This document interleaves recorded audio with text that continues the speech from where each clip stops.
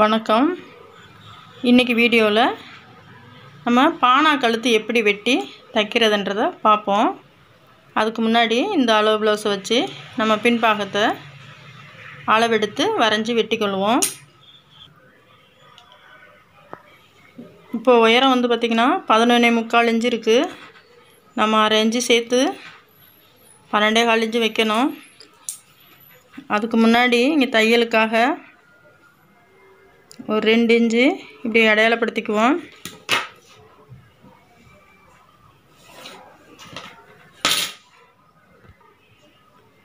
இப்போது நம்ம உயரத்தை அளவெடுப்போம். 12.25 இன்ச்சு இருந்துச்சு, இங்கே அடையாளப்படுத்திக்குவோம். இப்போது நேராக இப்படி கோடு போட்டுக்குவோம். அதுக்கப்புறமா ஷோல்ட்ரு வந்து 5 இன்ச்சு மார்க் பண்ணிக்குவோம். கழுத்துக்கு இந்த 3 இன்ச்சிட்ட மார்க் பண்ணிக்குவோம். அதுக்கப்புறமா இந்த ப்ளவுஸ் வந்து பார்த்திங்கன்னா ரவுண்டு கழுத்து ப்ளவுஸு. நம்ம இதை வந்து பானா கழுத்தாக எப்படி வெட்டி தைக்கிறதுன்றதை பார்க்க போகிறோம். இந்த மாதிரி கழுத்து அளவு அவங்களுக்கு எவ்வளோ தேவை அப்படின்றத பார்த்தோம்னா 4 இன்ச்சு இருக்குது. நம்ம தையலுக்காக ஒரு 1/4 இன்ச்சு சேர்த்து 4.25 இன்ச்சு இந்த இடத்துல அடையாளப்படுத்திக்குவோம். அதையும் இப்படி கோடு போட்டுக்கலாம்.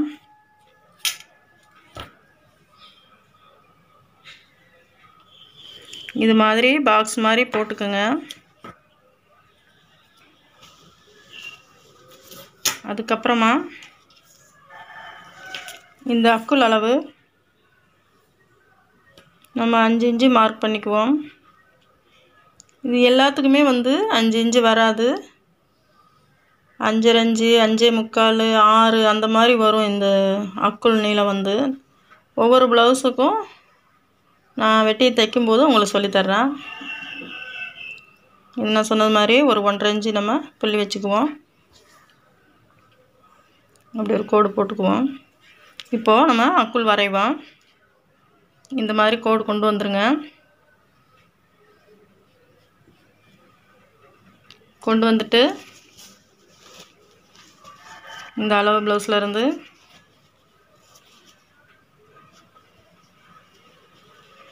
இப்படி அளவெடுத்து அடையாளப்படுத்திக்கிட்டிங்கன்னா உங்களுக்கு கரெக்டாக வரும். இந்த பக்கமாக ஒரு 1 இன்ச்சு அல்லது 1.25 இன்ச்சு நம்ம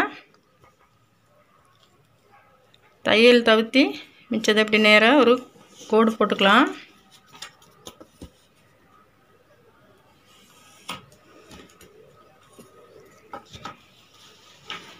இப்போ வாங்க பானா கழுத்தை எப்படி வெட்டுறதுன்னு பார்ப்போம்.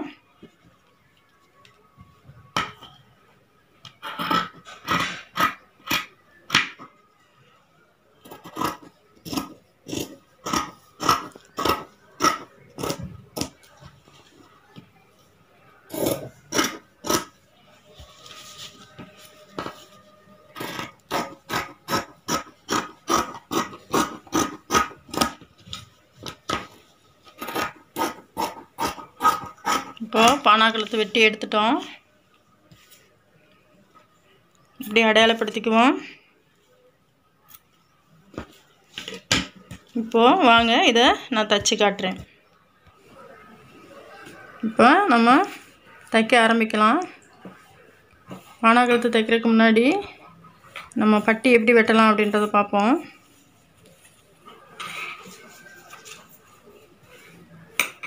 இது மாதிரி எடுத்துக்கோங்க.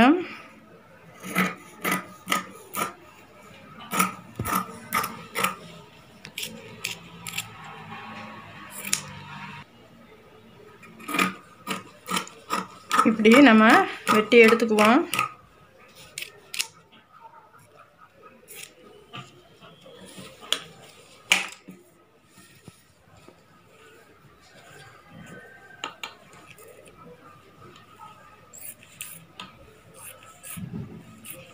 ரவுண்டு கழுத்து வெட்டும்போது நான் சொல்லியிருந்தேன் இப்படி கிராஸாக வரணும்னு சொல்லிட்டு.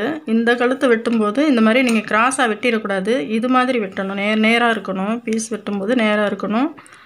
அதுக்கப்புறமா இது மாதிரி நம்ம ஜாயின் பண்ணிக்கணும்.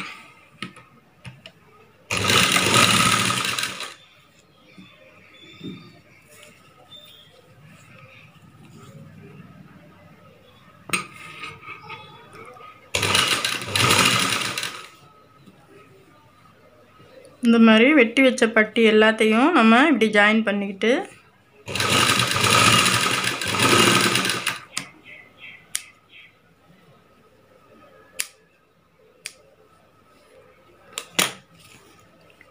இப்போ இந்த மாதிரி ஒரு 1/4 இன்ச் அளவு இப்படி மடித்து ஒரு தையல் போட்டுக்குவோம்.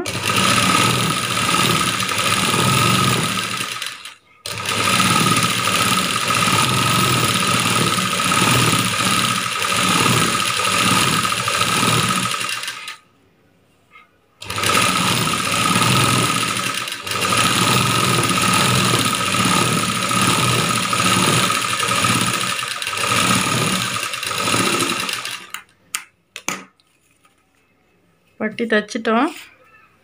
இது மாதிரி ஒரே அளவாக வரணும்.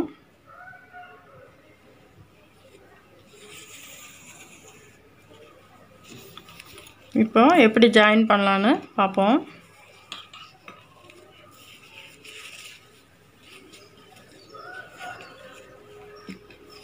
இந்த மாதிரி துணி நல்ல பக்கமாக வச்சுக்கணும். வச்சுக்கிட்டு அதே நல்ல பக்கம் அதுக்கு மேலே இது மாதிரி வைக்கணும். வச்சுட்டு தையல் போட்டுட்டு வரலாம். இப்படி தையல் போடும்போது ஒரு 1/4 இன்ச் அளவில் நம்ம இப்படி நிப்பாட்டிட்டு, இந்த இடம் தான் ரொம்ப முக்கியம். நம்ம பானா கழுத்துக்கு இந்த மாதிரி ஒரு சின்னதாக வி ஷேப்பில் ஒரு பிளேட் வச்சுக்கணும். இந்த மாதிரி வச்சுட்டு அந்த தையலை இப்படி கொண்டு வந்து இந்த இடத்துல நிப்பாட்டிட்டு அப்படி திருப்பிடுங்க. திருப்பிட்டு தையல் போட்டுகிட்டே வரலாம். அதே மாதிரி இந்த பக்கமும் வி ஷேப்பில் நம்ம இப்படி ஒரு சின்னதாக பிளேட் வச்சுக்குவோம். வச்சு இப்படி நிப்பாட்டிட்டு அதுக்கப்புறமா இப்படி திருப்புங்க. திருப்பி இதுக்கு மேலே வச்சு நம்ம தையல் போட்டுட்டு வரணும்.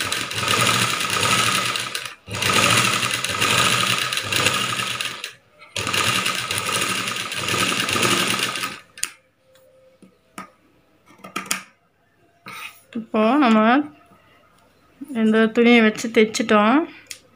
அதுக்கப்புறமா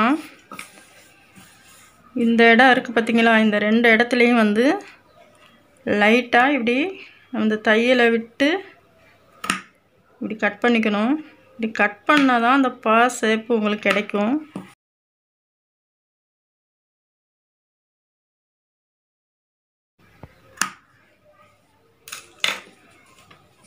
இது மாதிரி நம்ம கட் பண்ணி விட்டுட்டு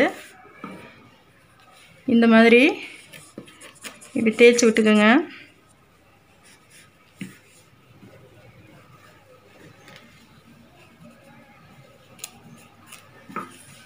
இப்போ நம்ம இதுக்கு மேலே ஒரு தையல் போட்டுட்டு வருவோம்.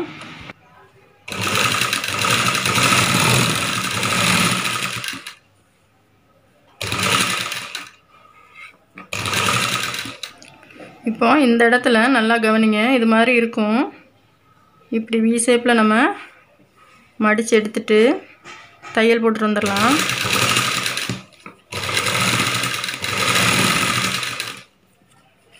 அதே மாதிரி இந்த பக்கமும்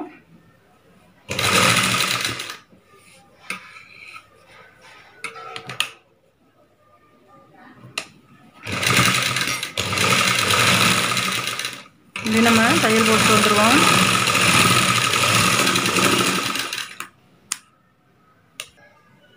இப்போ நம்ம இதை மடித்து தையல் போட்டுட்டு வரலாம். அதை இந்த பக்கமாக திருப்பிடுவோம்.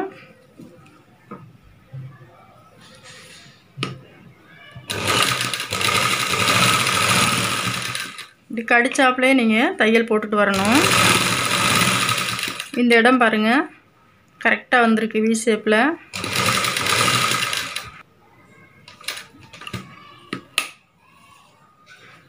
இப்படி தைச்சிட்டு இது மாதிரி திருப்பிட்டு இந்த மாதிரி நீங்கள் தேய்ச்சி விட்டிங்கன்னா தான் கரெக்டாக வரும்.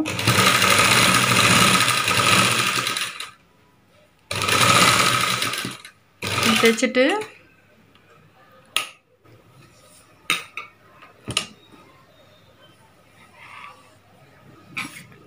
இது மாதிரி நம்ம தையல் போட்டுருவோம்.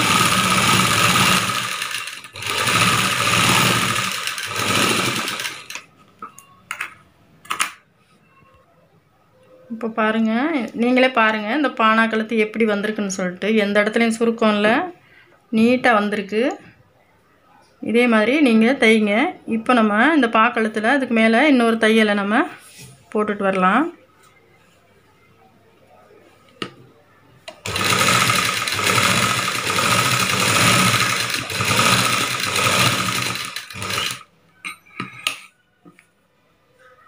இப்படி கொண்டு வந்து நம்ம கரெக்டாக திருப்பினா தான் அந்த பா கிடைக்கும்.